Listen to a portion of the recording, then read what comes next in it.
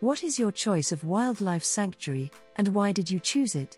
Please comment, so that we also can visit your favorite place.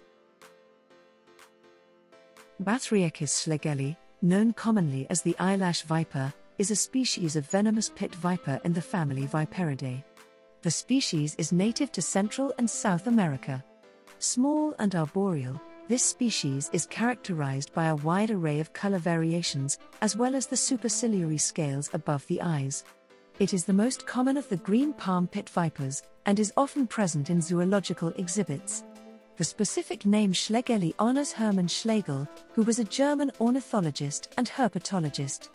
The eyelash viper is a relatively small species of pitviper. It has a wide, triangular-shaped head, and eyes with vertical pupils.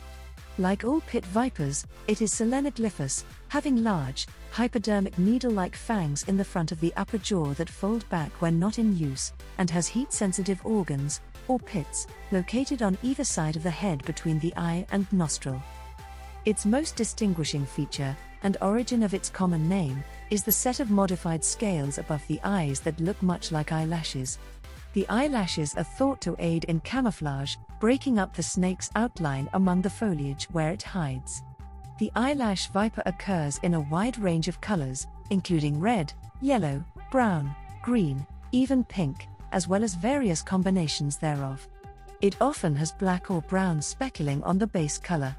No external features distinguish the two sexes.